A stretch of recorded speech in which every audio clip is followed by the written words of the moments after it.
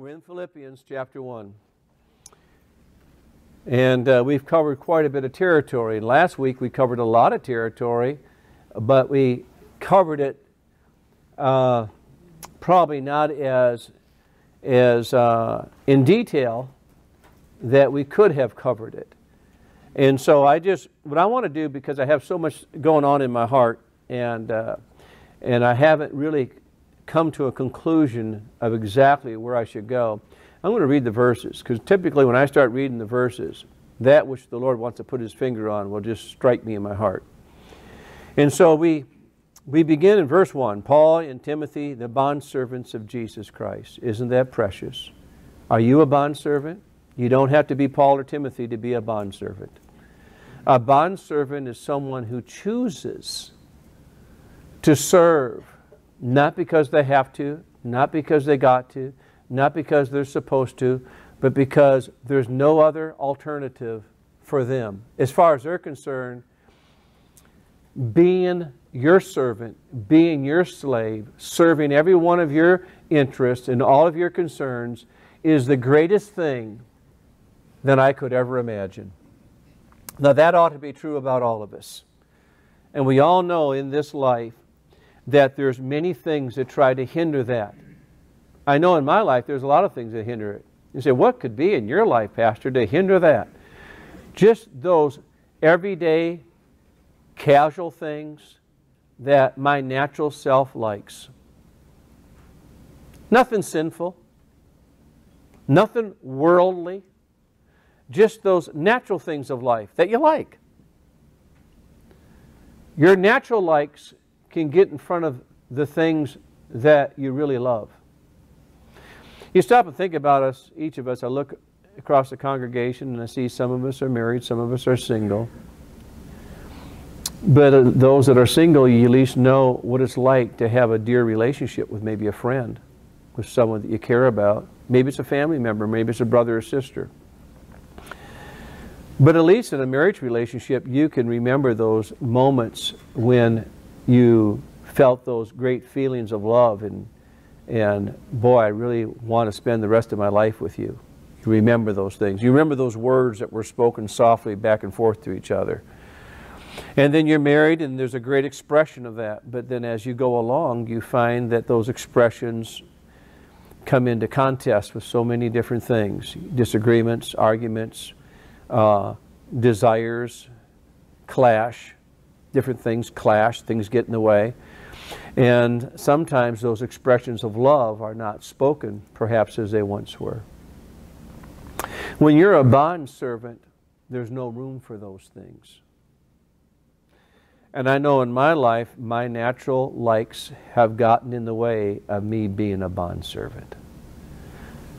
And so it's a good verse of Scripture to kind of test yourself and look at yourself and examine yourself. Has that happened to me? Has that happened to me?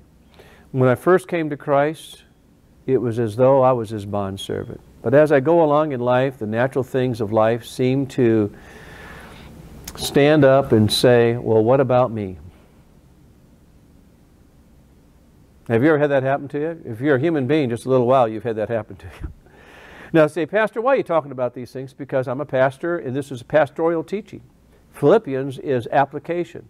It's time to take time. We're not really discussing the deep doctrines that we discussed in Romans chapter 8. But because of those great doctrines we discussed in Romans chapter 8, we discovered that we were chosen before time. That we were handpicked by God. That He assigned that our destiny should be a new humanity that would forever throughout eternity be, our single purpose would be to bring glory and honor to Christ. And as a result of that, He called us, He justified us, and in His mind, He already glorified us. And you and I had nothing whatsoever to do about that, so we stop and reflect upon what God has done. How He sent His Son, how He offered up His life, how He answered the law that was condemning us and damning us, how He answered it, fulfilled it, and how He gave us His righteousness, how He justified us by the shedding of His blood. When you think of the enormity of God and of His mercies displayed towards you and I, then we look at Paul and Silas when he says here, or Paul and Timothy, bondservants. Bondservants. These are two individuals that really grasped those great truths that you and I looked upon there for a season in the book of Romans. And they weren't something to them that was just something to know, something to learn, something to listen to. It was something that got down into their spiritual DNA and transformed them to the point that they became bondservants. I hope you understand, not everyone who's called by God to be a teacher or preacher has made themselves a bondservant. God doesn't make you a bondservant. You make yourself a bondservant. You see this one that you're serving, and you see that he is so worthy of everything about your life. And that nothing about your life, even the things that you like and the things that I like, those natural things, those things are totally legitimate, not one single thing wrong with them, are never to stand up and get in the way of Him. Moms, have you ever felt like perhaps you weren't appreciated so much for what you do? Have you ever felt that way by your husband? Have you ever felt that way by your kids? Dads, have you ever felt that way? Friends, have you ever felt that maybe your friend overlooked you a little bit? We all know what it's like to be overlooked. You can't be here today and say to yourself, I don't understand what you're talking about. In my life, I talked to Jill, I think, and Dana about this a few weeks back. When you get to our age and your kids are growing up and they're going off to college, next thing you know, they get married, and then you find out you're like my mom. You're being moved out to that outer realm of life. And before, everything centered around you, and everything was about you and your husband and your marriage and your children. And now it seems like everything's on their timetable. And then it seems like the grandchildren on their timetable. Went to see Grant play football Sunday or Friday night. We waited for the rain to stop. We went over there and watched a great game. And there's the grandchildren sitting right there. Didn't even say hello to us until it dawned on them, Papa and Nana are here. So caught up with their lives, so caught up with their friends. Do they love me? Yes. Yes. But did the natural side of life and the things that inundated them, did that kind of take precedence over us? Yeah, it did. Now, has that ever happened in your life towards your parents? It has. Has that ever happened in your life towards your grandparents? It has. Do you think that could ever happen between you and the Lord? It has already. And so we talk about those things when we come to church. We look at those things.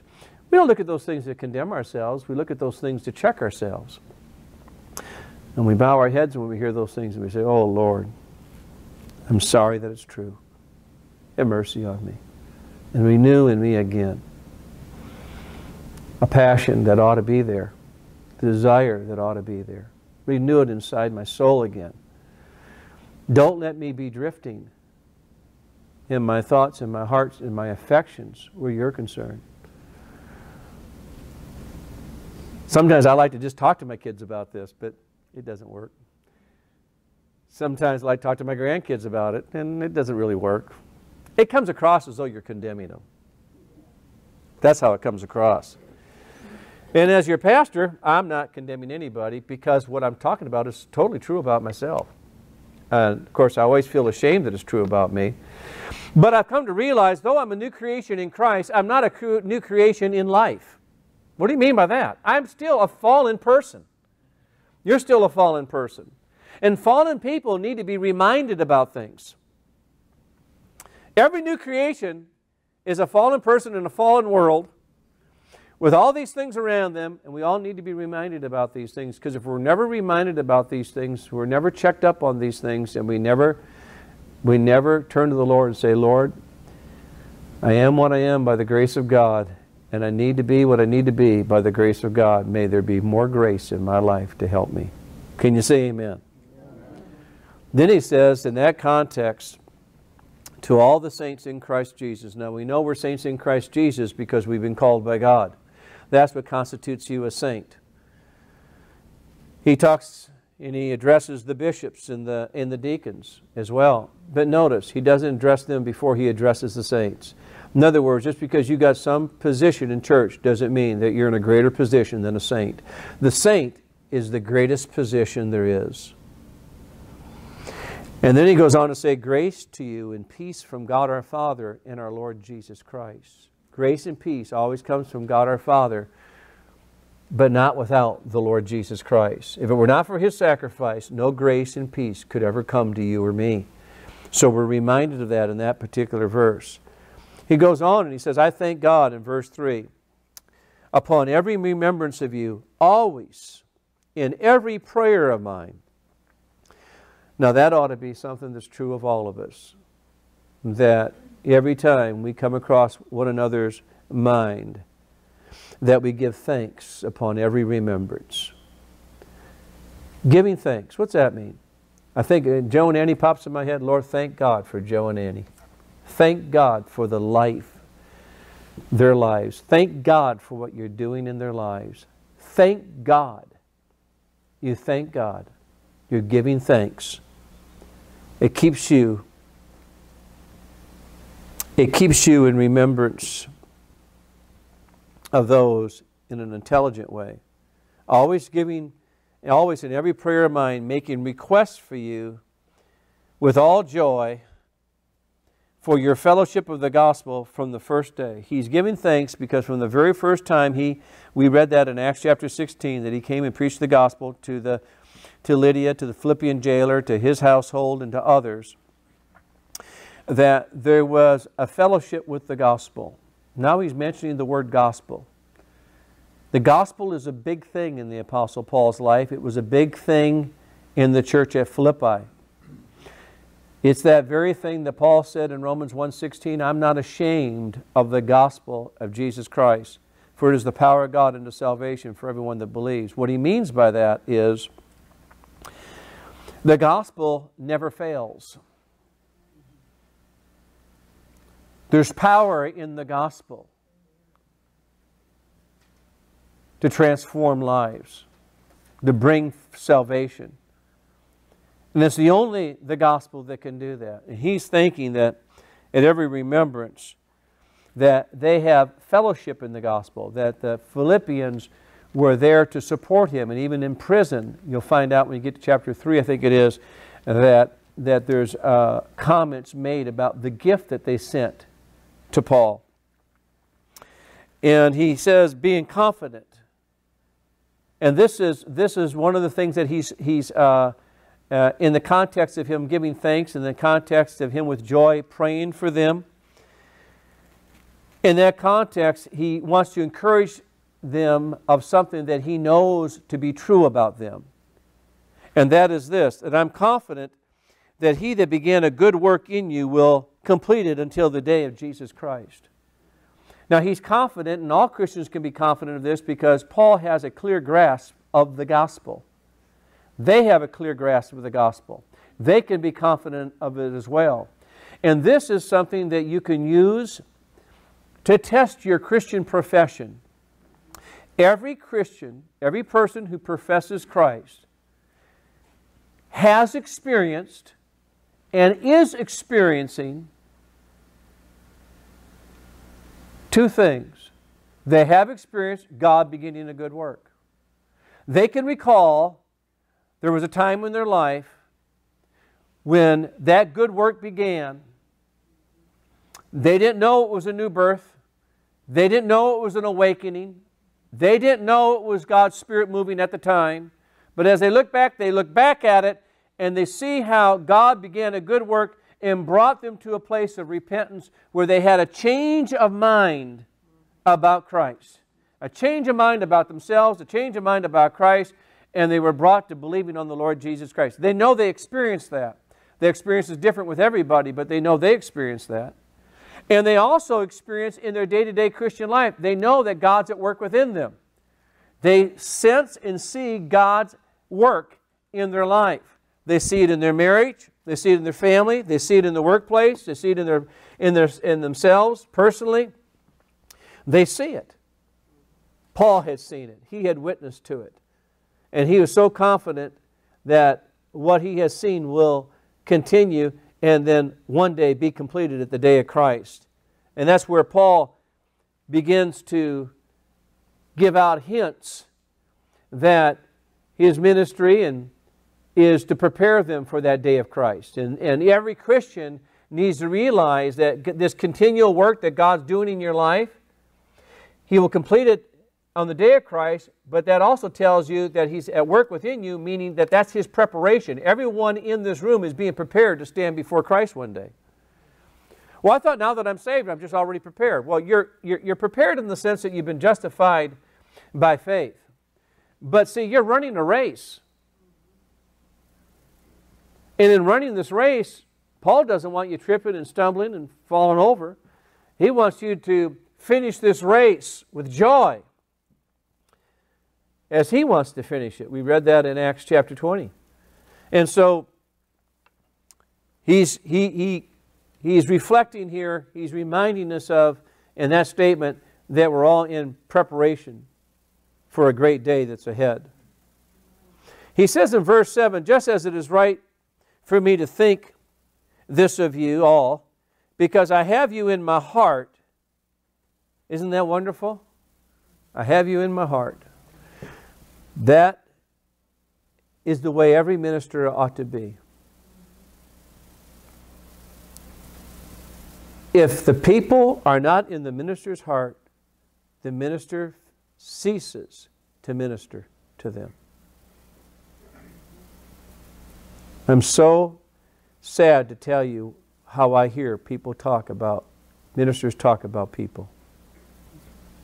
He doesn't talk about, some don't talk about their congregations like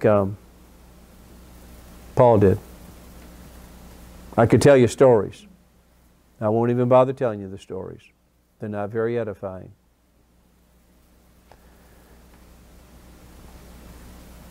If you're ministered to by me, it's a sign that you're in my heart.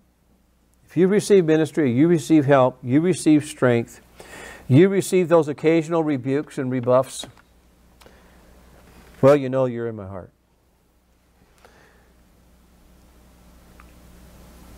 Just as it's right for me to think this of you, because I have you in my heart, inasmuch as both in my chains and defense and the confirmation of the gospel, you are all partakers with me. So now he's talking about his defense and confirmation of the gospel. And he's talking about them being partakers with him in the defense, in the confirmation of the gospel. That's pretty important.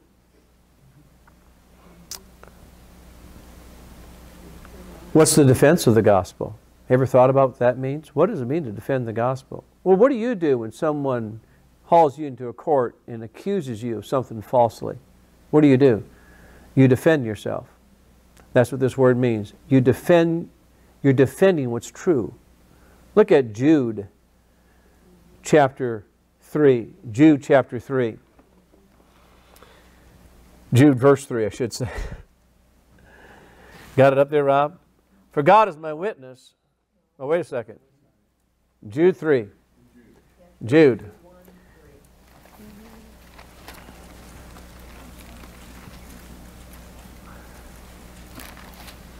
Okay, Jude 1:3. Beloved, while I was very diligent to write you concerning our common salvation. Now think about that verse right there. Is he talking to preachers right here in Jude? He says in Jude 1, Jude, a bondservant of Jesus Christ, the brother of James.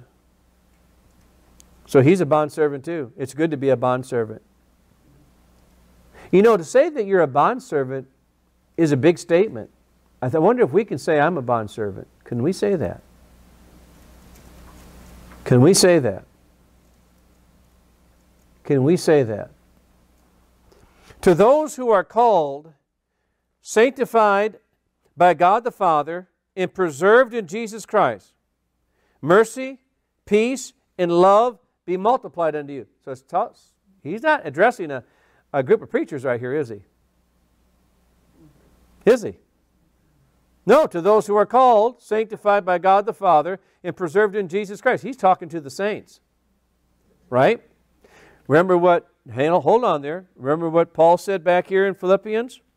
He says, I have you in my heart, inasmuch as both in my chains and in the defense and the confirmation of the gospel, you are all partakers with me of grace. Now, we're all partakers of grace because we're in Christ Jesus, but as we're partakers of that grace, we're busy doing something. We're busy defending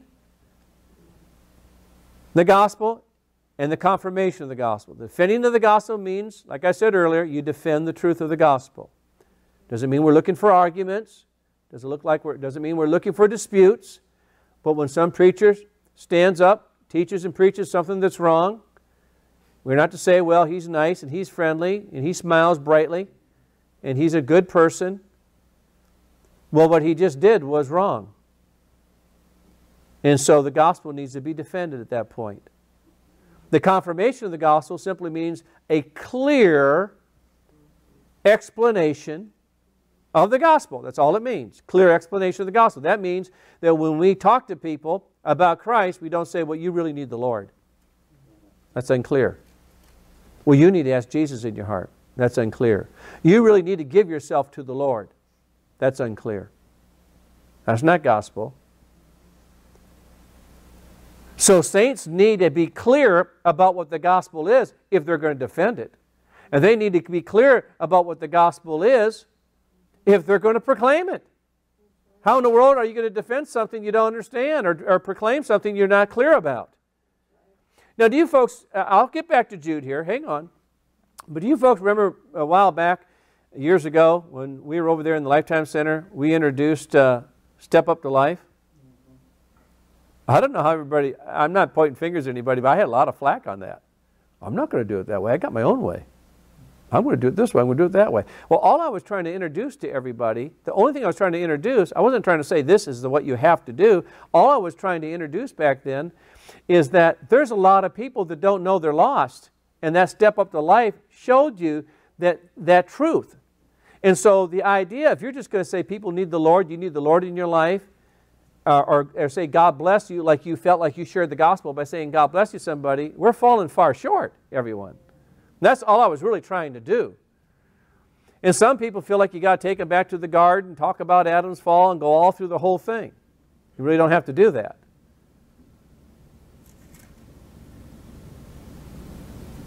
But we do need to understand the gospel if we're going to defend it. Now, I can mention preachers' names, but I won't do that right now. But there's one that's very, very popular, and when you listen to this person preach and teach, he doesn't teach and preach Christ. He teaches and preaches humanistic psychology. It's all littered with verses of Scripture. And people are shouting, crying, jumping, dancing, and it's not even the truth. So that tells me something. The people that are doing all of that, responding that way, they don't have a clue what the gospel is, do they? They have grown up in that atmosphere, and they just kind of think, well, that's the gospel, that's the truth. After all, Grandpa gets excited about it, Mom and Dad get excited about it, my friends get excited about it, I should be getting excited about it. So they start drinking it in. Remember when we were Catholics? We thought penance was the gospel. We thought confession was the gospel. We thought the Mass was the gospel. We thought all these things were the truth. Remember that? Well, we were wrong, weren't we? So we need to know what the truth is. And so he says to the saints, he's not talking to preachers. Jude's not saying, this is a bondservant now, folks. This is someone who has no interest but Christ. Okay? And he's talking to those that are called by God, sanctified by God, preserved in Christ Jesus. He's talking to you and me, as though he was standing right here in front of us talking to us. He's saying that mercy, peace, and love be multiplied into you. He's on our team. He's on our side. He has our best interests at heart, and he says, verse 3, beloved. That's a nice way to approach us, isn't it? Beloved. Those that I care for. Those that are in my heart. Beloved. While I was very diligent to write you concerning our common salvation, I found it necessary to write to you, exhorting you to contend earnestly. Now, contend, he could have said contend for the faith. Contend. But then he said, contend earnestly. It's kind of like he wakes you up. Whoa, earnestly. You know what earnest means, don't you? That means, wow, wake up. This is important. You need to be vigilant. This is an extremely important matter. I have felt it necessary to write to you, exhorting you to contend earnestly for the faith which was once delivered unto you. Now, the faith which was once delivered unto you, do you know what that means in a nutshell? In a nutshell, in one word, it's the gospel. If you open up that nutshell and go inside that nutshell, it means this: that you and I are under the wrath of God because we have transgressed His law. We're transgressors. God so loved us that transgressed His law that He sent His Son, born of a woman, in order to represent us. Brought a new Adam into being. God became flesh. He was born under the law to answer the law, to fulfill the law, to satisfy the law. So the law would have no voice of condemnation for you or for me ever again. So what Paul wrote in Romans chapter 8, verse 1 can be the song of your heart. Therefore, there is now no condemnation for those that are in Christ Jesus. He went to the cross. He paid the price, wounded for our transgressions, bruised for our iniquities. They placed Him in a grave, and God raised Him from the dead and set Him at His own right hand. We believe in that God who sent Him. We believe in His Son who did what He did. We believe that Jesus Christ satisfied the law. We believe the law has no condemnation for us, but it does have condemnation for our neighbors. It does for our sons and our daughters and our grandchildren and our parents and all the people around us, the circle of people that we love and know. And if we're going to proclaim the gospel to them, we can't say, ask Jesus in your heart. Let me stop and pause here for a second. You know my testimony, so I won't take time to share it. But you do recall that I told you about Dave Witter witnessing to me? When Dave Witter witnessed to me, and he told me his experience, when I went to my car that night to say that prayer, I was looking for Dave Witter's experience. Dave Witter never told me. Now, I'm not saying nothing bad about Dave. He gave me tracts to read and what have you. But there was nothing he told me that I was a sinner. Oh, he told me that I was a sinner. But, you know, the Catholics told me I was a sinner. But a sinner would be like having a cold, having a flu. I mean, something just wasn't right, but you could live with it. That's all it was. It's not a problem. It wasn't anything dangerous. Didn't put my feet in hell or anything. So when I said my prayers, sincerely as you ever heard anybody say, oh, dear God, I want to be a Christian like that man named Dave Witter. Will you please forgive my sins and come into my heart and save me and make me a Christian tonight? That's what I said. Thought about it, sat there. No, there ain't nothing to this. And I went on home. You know the rest of the story. Listen to me, everyone. Most evangelical churches in every community in America, that is their gospel message. God will change you. God will transform you. God will do these things for you. God will do that for you. God will bless you. God will make your life different. He'll give you purpose. He will do all these wonderful things for you. And you're thinking, well, I'm a Presbyterian, I'm a Episcopalian, I'm a Baptist, I'm a Catholic, I'm a Assembly of God, I'm this, I'm that. You know, I've said a lot of prayers and done a lot of things and received a lot of sacraments. I just don't know if I've ever gotten that yet. Maybe, so you say this prayer and that's what happens. And then people think that they become Christians that way. I'll tell you what you become. You take upon yourself the culture of present-day Christianity, but you don't take unto yourself the biblical culture of the Christianity of the Bible. Because the biblical Christianity of the Bible is someone that by God's Spirit discovers what they are in the face of Jesus Christ, and it causes them to change their mind about how they see themselves, how they view themselves, and how they view Christ. They find themselves coming to Christ. Now, if what I'm saying is true, and I believe it is, what do you think is actually happening in the majority of evangelical churches when these people come out of these different churches, friends are inviting them to these churches, and they're coming into these churches, and they are saying this prayer, because after all, you want purpose in your life. If you want purpose in your life, raise your hand. Who wants purpose?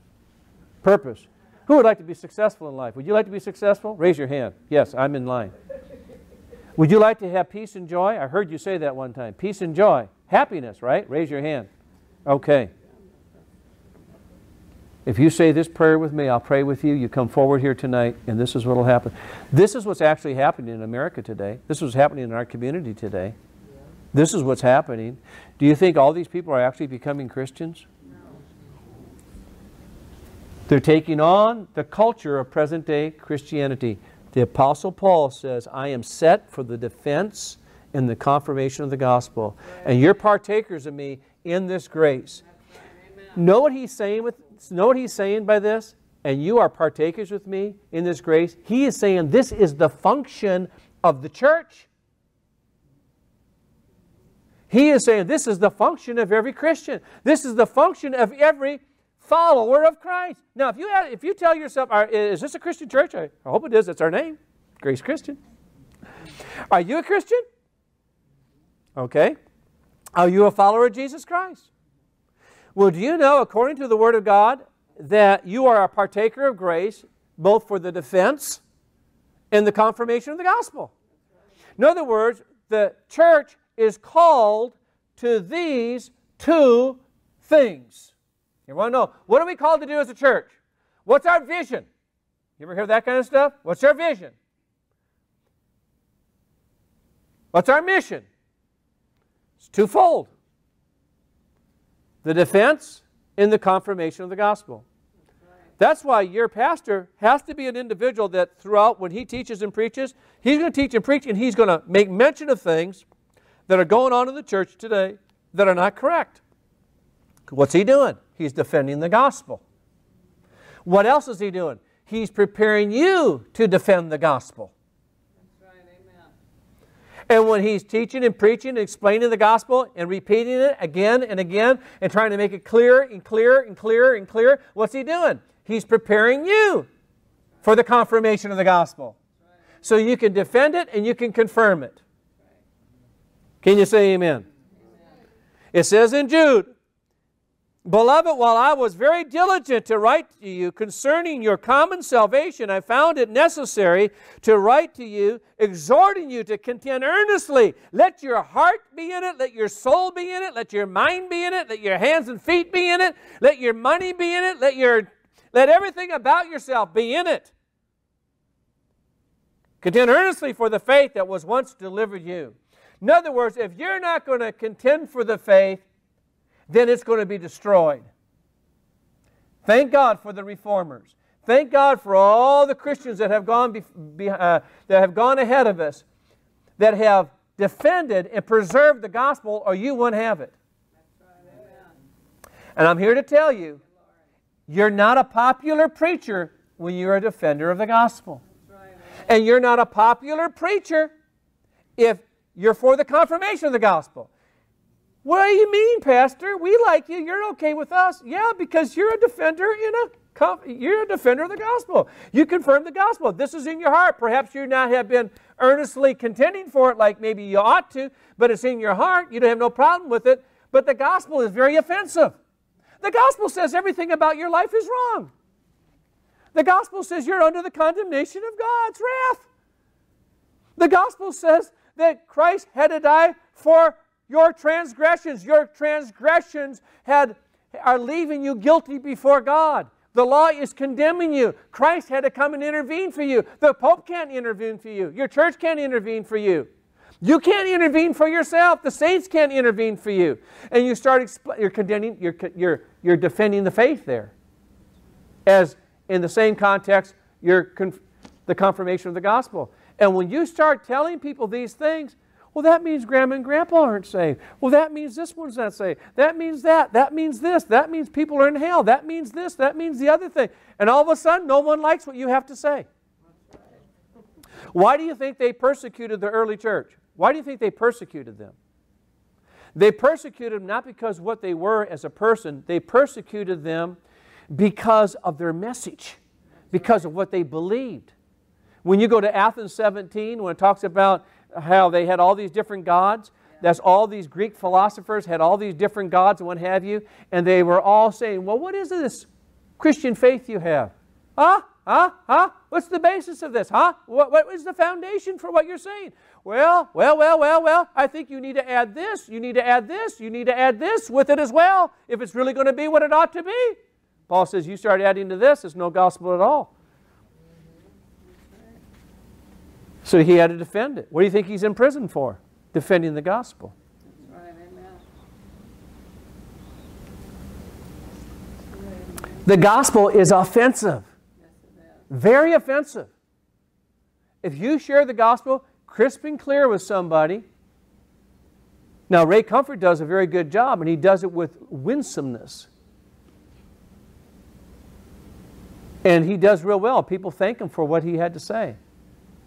But if you watch a lot of his programs, you find out that people get upset with him. People are offended with him. It's how you do it. You need to do what you do in defending the gospel in a winsome way. Now, some of us have watched some of these videos, these guys standing on the street corner hollering and shouting and yelling at these people and saying this and that to them. You know, if God wants me to do that, I guess so. But, you know, to me, that seems like you're driving people away. You're just driving people away. There's a way. You need to do things in such a way that you're communicating with people. You're trying to communicate with them. And other people would argue and say, well, that's what God led them to do. Well, perhaps He did. I'm not going to challenge that. But some of it can be to the point that you just feel sorry for the person who's doing it because he looks like he's defeating his purpose. There's a way to defend the gospel, and there's a way not to defend the gospel. He goes on in verse 4, and he says, for certain men, this is Jude verse 4, he says, for certain men have crept in, unnoticed, who were long ago marked out for this condemnation, ungodly men who turned the grace of our God into lewdness, denying the only Lord God and Lord Jesus Christ. In other words, all these different ways that people teach and preach and say things about Christ actually turns out to be a denial of Christ. And Paul says, no, we need to be for the defense of the gospel. We need to be for the confirmation of the gospel. So it's 1:45, and I need to end right here. There's a lot more to say to you, but I'll just go ahead and end right here. And I want to ask you this question today. Do you understand the gospel? Do you understand it? Do you know that it's more than asking Jesus in your heart? Do you know it's more than saying God bless you? Do you know it's more than saying you really need the Lord in your life? Do you understand that the people you and I love are under the condemnation of God's law? They're underneath the wrath of God. Do you understand that God has a remedy? He sent His Son. Do you understand that it's our job to defend the gospel and to proclaim the truth of the gospel? It's not difficult. It's not difficult. What have you done? What have you done with Christ? What do you understand about Christ when you talk to people? What do you understand about Christ?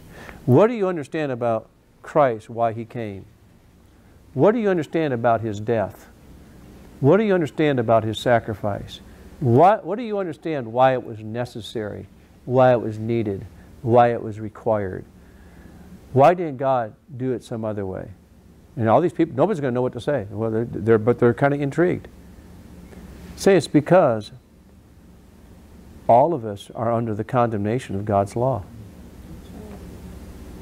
Say, for this reason, God sent His Son. In due time He came, born of a woman, born under the law. Why? He had to satisfy that law. He had to answer that law, otherwise you and I were going to answer it. Do you know what the law is? Then you take them, you share the law with them. The law tells us, thou shalt not covet. Have you ever coveted? Have you ever looked to lust? Have you ever desired to have something? You never stole it, but you desired to?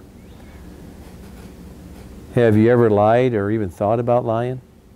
Because God doesn't judge you according to your outward actions. God judges you according to your outward actions, the actions of your mind, the actions of your thoughts, the actions of your desires, the actions of your inward wishes. That's what He does. That leaves us all in big trouble, doesn't it? Even as Christians, far as recognizing that we are sinners. But, thank God, as Christians, our perfections before Almighty God are never to be found in us, but they're always found in Christ. Can you say amen, everybody?